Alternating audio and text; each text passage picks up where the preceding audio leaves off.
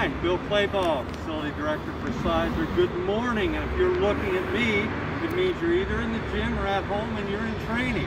For whatever capacity that includes, welcome back. It's great to have you. My purpose this morning, and hey, guess what? Let's take this off because Liz is 10 feet away and we're on the outside. Hello! Hi Liz, thanks for doing this. My purpose here is to explain HRU 1, Heating Recovery Unit 1, which services 75% of our activities here involving students, which most of you will be here. And it's very similar to the other units, but we only have time to look at this unit. What I want to say to you is that being 5 years old, this building is subject to the most complete and update ASHRAE standards. ASHRAE stands for the American Society of Heating, Refrigeration, and Air Conditioning Engineers. So we are up to a modern standard. We use Canestraro ink for our maintenance and our service, and I use the best technician that I know of. He does all the cool places here in Central Mass, and Jeff is the best, and we're so glad to have him and their company on board. So given that, I'm going to be opening up some doors and just showing you what this unit can do, what it's all about. A footnote, we have not done an exhaustive study to quantify the air changes that exactly occur within your space. I can only quantify and tell you and testify, whatever you want to use for that word, that this is built to a modern ASHRAE standard. And if it didn't give requisite air to a space, we couldn't have opened the building. So with that said, let's open some doors and understand a little bit about this unit. How am I doing, Liz? Wonderful! Okay, I need a little push back on that. So what we have here, and can you see that as best you can?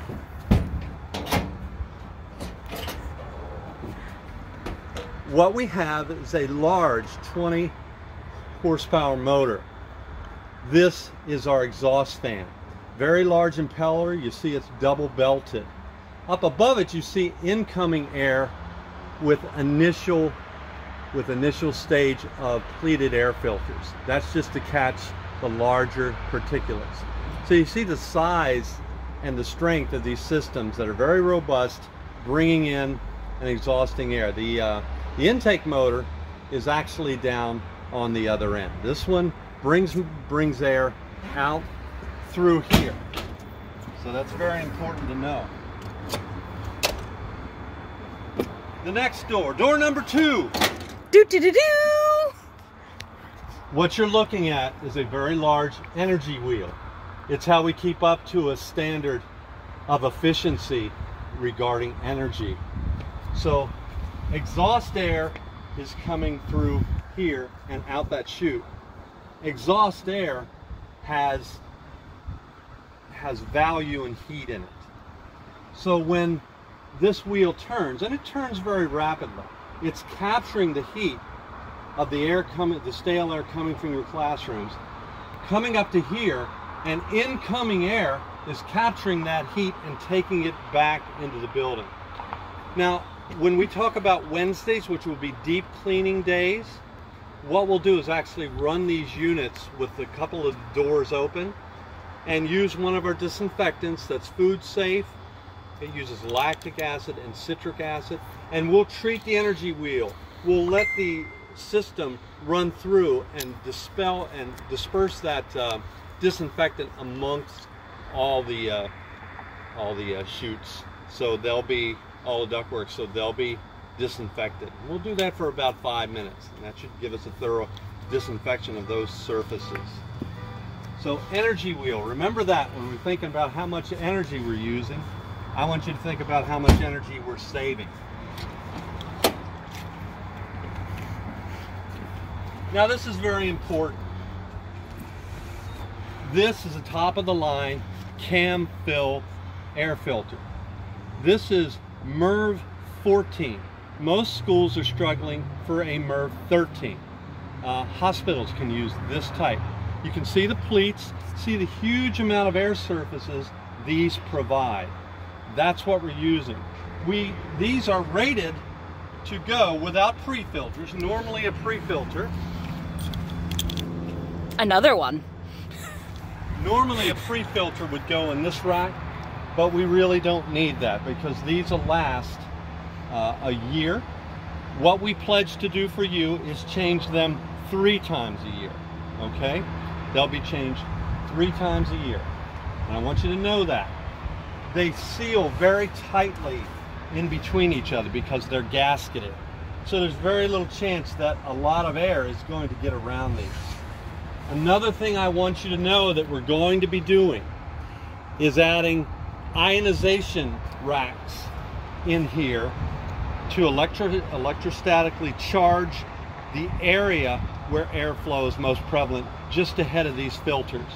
What that's going to do is cause small particles like viruses to stick to larger particles and be more readily captured in these filters. So that will be done very soon. Technically it's not been voted on. I can't see yet, so I can't see our people saying no, because this is an important addition, but that's coming up and should be finished within about a month and a half. So that's coming up. I'm glad Sizer is considering that and willing to spend that money because it's important. Intake motor, 20 horse, huge squirrel cage blower, double belts, very robust, and this just has the heating coil. This isn't anything I need to talk about. I'm just showing you what's here. Now this is worth talking about. This are our electronic controls for our DizTech building management system or energy management system. We can dial in anything we need to. Now I'm going to tell you, I know that 3 of your classrooms with this unit are suffering from chronic overheating in the wintertime. That is a radiation and occupancy sensor problem that I promise you we're going to fix this one. Okay?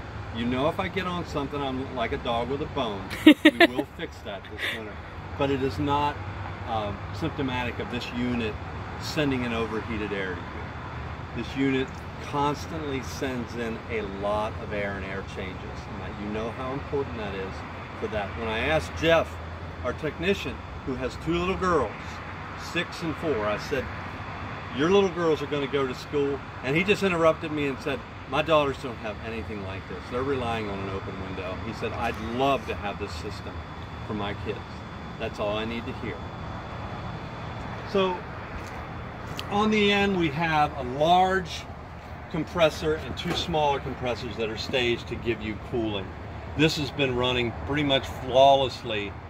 Remember, we shut everything down in March, and you know, the filters, as you saw, are really clean. So, you know, we're due to change them in probably about 2.5 months because they haven't been running. So this system is up and running and ready to serve you. Can you pan around and just show the other 3 units? Yeah. Those are other 3 units. They're all by Daikin. And that large gray unit on the end of the gym is part of the split system that delivers air conditioning. I've had that running for 2 days. Jeff has made a relay fix on that, so air conditioning to the gym should be non-stop now.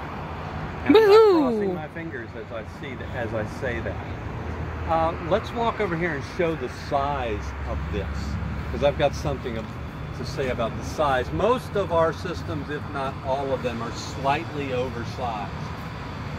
What I can compare this to, if I put a 5th wheel hitch on it, it would almost be as big as Brenda Jones's 5th wheel camper. Now I know she's going to say, no, mine's bigger, but what's a few million cubic feet amongst friends? With that said, I appreciate all your concerns, all your questions regarding anything HVAC, anything maintenance-wise. I know for some of you, I know for all of us, this will be a difficult year. I also know that routines may be out somewhat.